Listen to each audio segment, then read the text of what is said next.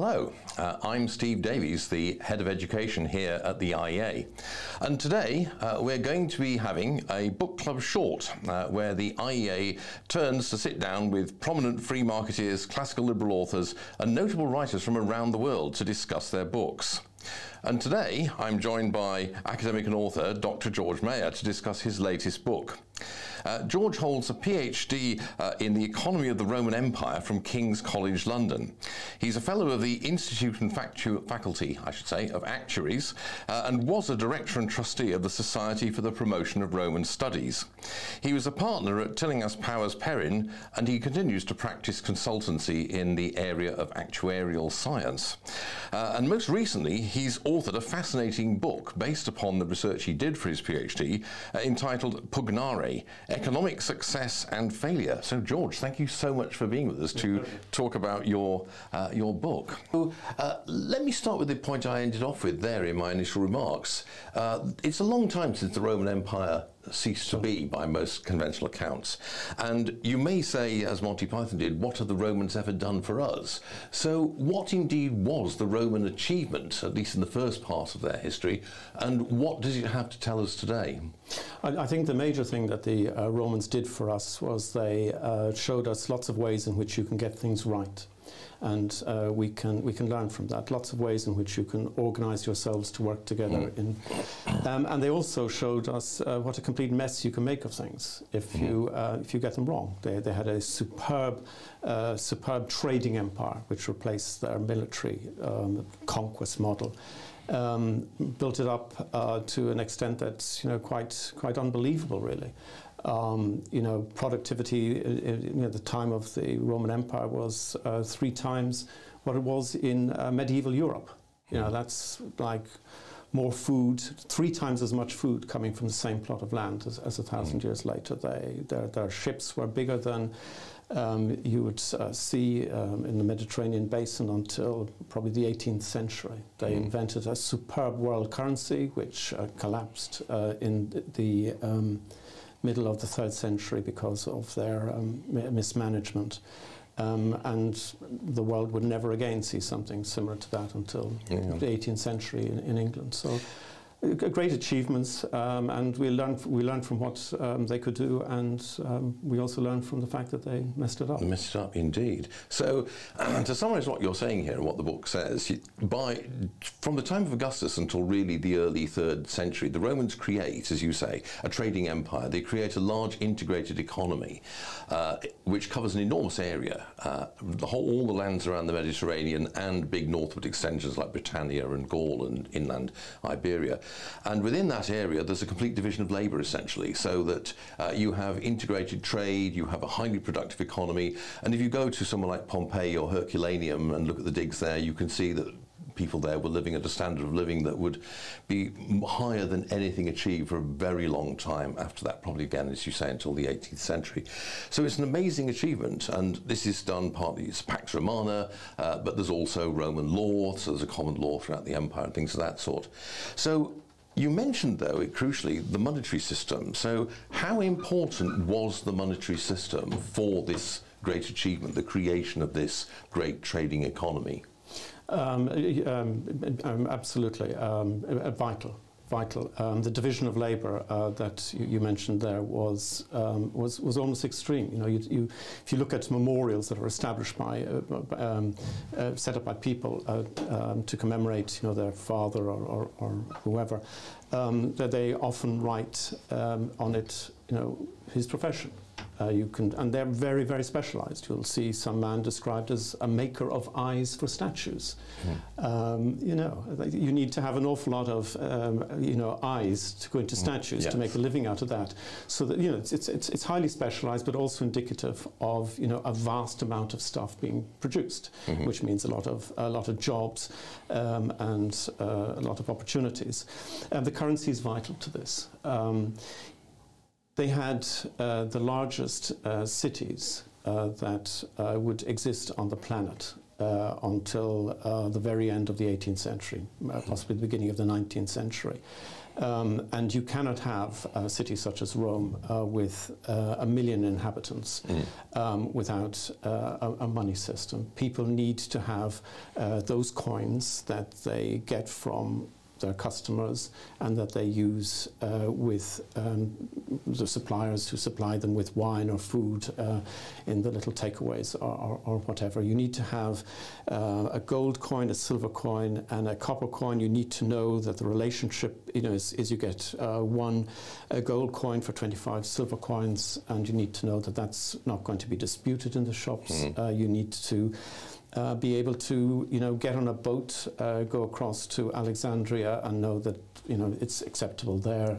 You're not going to be haggling about, well, actually today I feel like just giving you 10 silver coins for that gold coin and all the rest. So vital. And what they did, and this isn't very much appreciated, is they built a superb banking system. So Seneca, the teacher of Nero, transferred about 200 million in our money to London. Not out of charity, but to lend out to the locals at interest. And indeed, when he called this money in, because he needed it back at Rome, very suddenly he triggered. It was one of the reasons why the revolt by Boudicca was triggered. And he didn't do that by sending coins in tons of coins in a ship. He did it through an international banking system supported by uniform law, the same in Rome as in London. And that trade, that specialization is not possible to that extent unless you have a currency that is trusted over a wide area. Yeah. So you have a stable currency, which doesn't inflate, and that currency also has a stable unit of account, so the ratio between the two different types of money remains constant and stable and predictable over time. And it's that quality, in other words, of predictability you're arguing, which makes possible people planning forward in the future and engaging into things like long-term contracts, like insurance contracts, your own line of business, and the banking system. So what kind of things had the Romans from Augustus onwards had to do to create this really quite previously unprecedented phenomenon of a large, geographical, stable, predictable currency system? What did they have to do that made it possible? There was a Greek fellow called Polybius, and he asked himself a similar question, and it was about 200 years before Augustus. Why are they more successful than us, the Greeks? Because the Romans had come in and conquered the Greeks. The Greeks lost, and his answer was in their constitution. So how they organized themselves. And it's kind of interesting that the way they organized themselves was kind of like how companies nowadays organize themselves. You've got shareholders who vote on this and that, you've got a board of directors, and you've got an executive, a chief executive. But the other thing that was important about them was they were adaptable. As and when things needed to change, they changed. So one of the things they had was they had a tribune of the people. He represented the plebeians, and that fundamental change to their constitution, the introduction of a man with power of veto over the other magistrates, came about when the plebeians weren't happy with the way things were being run, and they went on strike. They withdrew from Rome, and the change happened. What happened for them around the time of Augustus was their old constitution wasn't working. This whole system of having annual elections and all the rest wasn't working. Prominent individuals were tearing at each other, and they changed. And so instead of having these annual elections, they, in my view, collectively allowed a new position, a head of state for life, to emerge, but not an unaccountable head of state. There is still the Senate. It's not eliminated. It is still fundamental to the lawmaking process. And indeed it has the power to condemn the head of state to death. You know, something for him to think about. So I think it came about because of their constitution, the way they organized themselves, and by the fact that they were willing to adapt and change as necessary. And so essentially what you're saying is they had an effective decision-making procedure and process, yes. but they were therefore able and willing to make tough decisions when the occasion required it, but also to change when it was clear that the old Republican Constitution, for example, with the two consuls, was no longer working, and they needed to create the princeps, the principate, to run things. So they've created this stable monetary system. One of the things I know you mentioned is the way that they'd also centralised the production of money, the physical production of money. In Rome, so that there wasn't mints dotted all over the place that anybody could get hold of. So I suppose the question to ask is, well, as George Best famously got asked in a hotel room, where did it all go wrong? That is a great question. And in my book, Pugnare, I lay out the events that are happening. I lay out the stories of, you know, Commodus, of Marcus Aurelius, you know, of Commodus mocking the Senate, for example, and also the mismanagement of the state finances. And you can look at all of that, and I've written this book so you can form your own answer on all of that. But I think it was complacency. I think it was complacency. I think it was, you know, they had stability for well over 100 years. You know, the ports are functioning beautifully. You know, there's a mass of goods to buy in the markets and all the rest. You know, and it's, you know, as it's been, you know, in living memory and memory of their parents and grandparents. And I think maybe they just forgot what was really important to all of this, and they no longer paid attention. And they no longer noticed that, you know, this is going a bit awry and it's not trivial. This actually matters. So my view is complacency, and you know, could happen to us now. And I suppose to further to what you say there, what they lost sight of was the centrality of having a stable financial and monetary system for the whole system that they were benefiting from. They, as you say, took it for granted really, and they forgot that that was what it all rested upon, essentially. And underneath that, there are things such as a Senate, which is receiving news, which is listening to what's happening, and which is saying, you know, maybe this shouldn't happen. Maybe the world is changing. We need to change, you know, because the world never stays the same. And and indeed, I mean, I would sort of point to one thing, which is that one of the things that does change is the sudden appearance on the Roman Empire's eastern flank of a rival empire of equal power, the Neo-Persian Empire of the Sasanians. And this means that the Romans suddenly face something they haven't faced since the Punic Wars, really, which is a military threat that is massive. And their response is to enormously increase military spending. Now, that's a crucial part in your story, so why is it exactly? I think I might take a slightly different view on that in terms of the newness of the threat. It's always been there, and indeed it still is. You know, I mean, you read the newspapers and you hear about difficulties coming from Iran. And the threat that the Romans had through their history was often from there.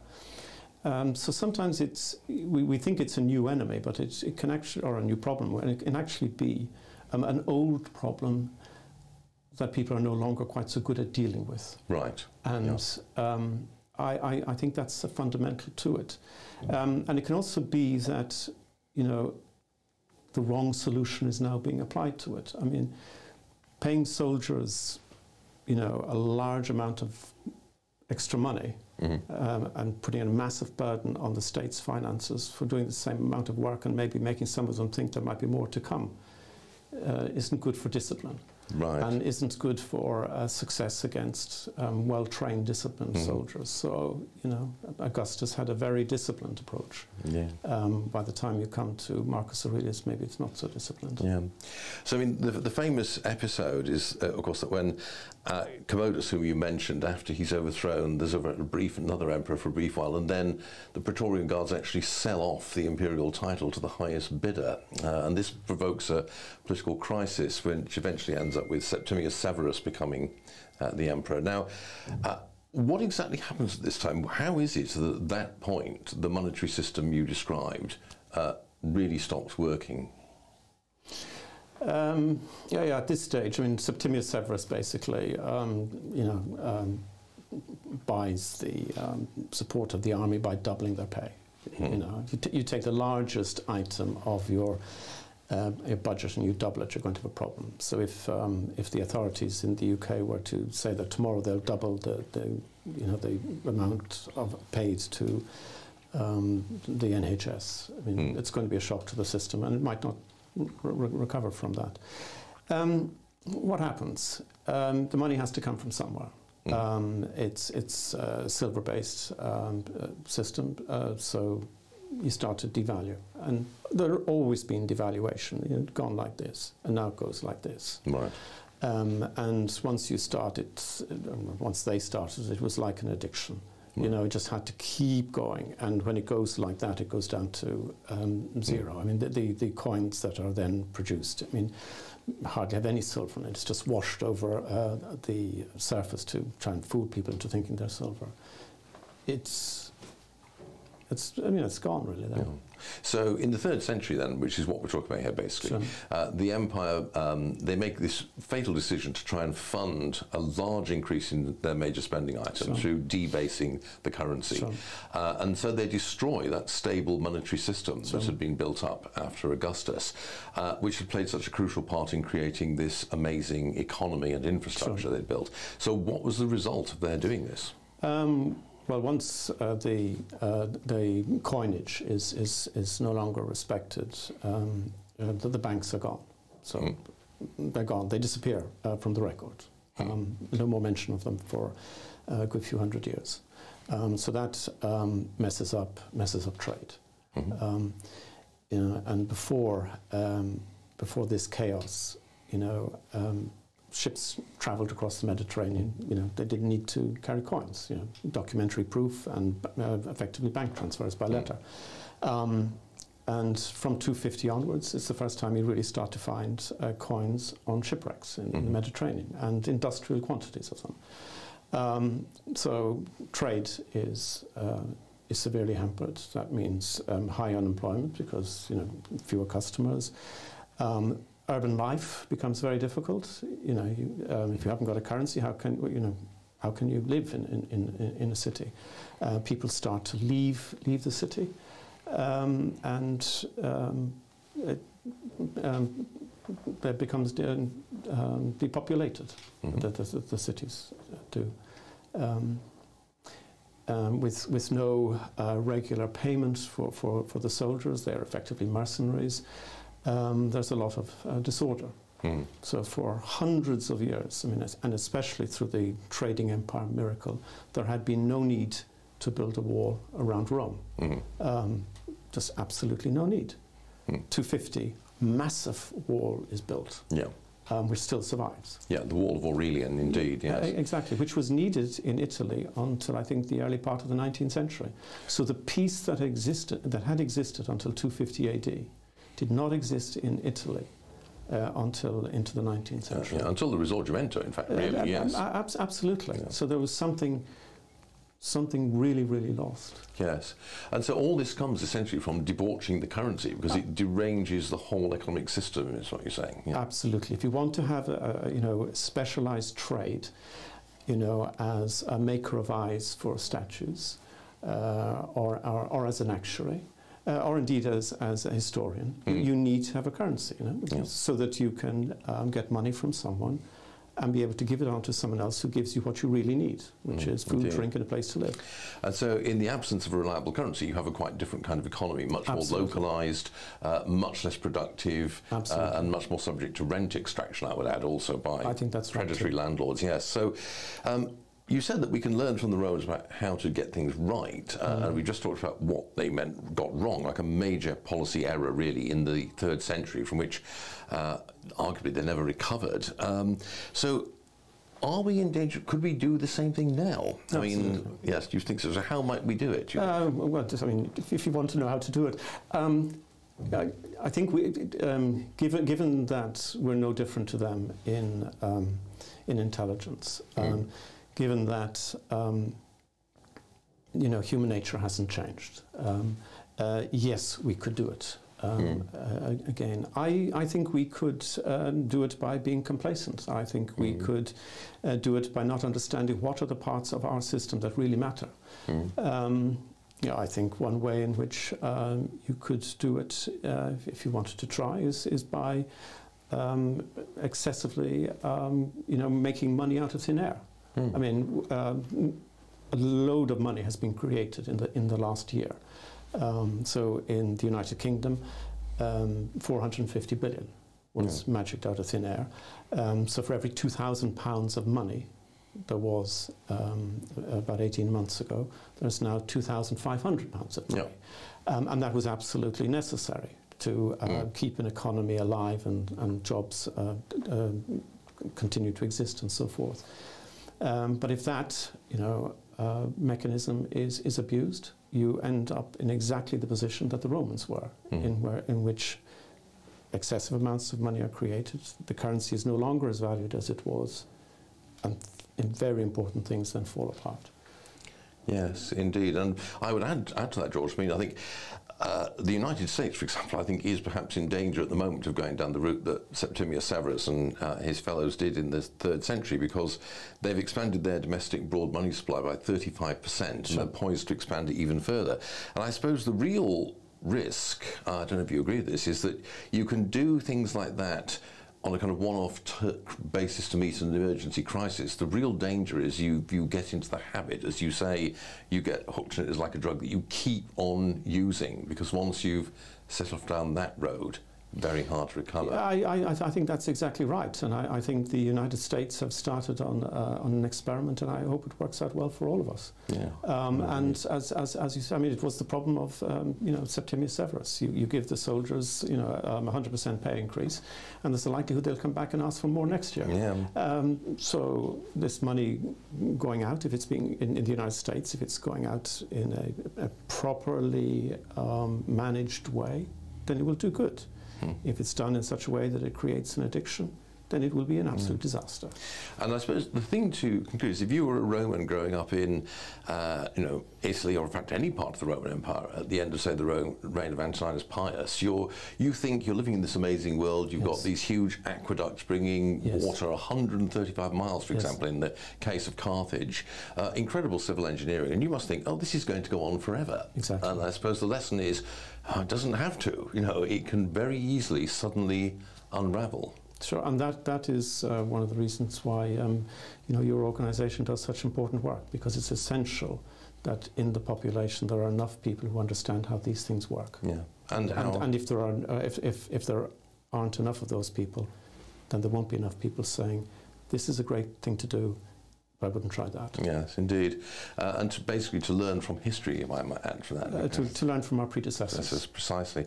So thank you very much for that, George. I think this is a fascinating conversation, and I would sort of encourage everyone here to buy George's book here, Pugnare. The front piece, he tells me, is the kind of conventional story about how the Roman Empire comes to its end, which is barbarian invasions, as in a really bad film starring Christopher Plummer, for example. But in fact, the real story is here in the back, which is the capture of the Emperor Valerian by the Persian Shah Shapur, and the debasement of these coins that we see dotted all over the back here, and the self-inflicted wound of the undermining of the infrastructure of the economy, which had actually been the base of Roman civilization. So thank you very much. No, thank you very much. I couldn't have done a better plug if I tried. Thank you. So thank you very much for you in the audience for listening to this. I hope you've enjoyed this conversation and found it fruitful. And as I say, I encourage you all to go and read George's book and learn indeed from it what the Romans have to offer us today in terms of advice and warnings.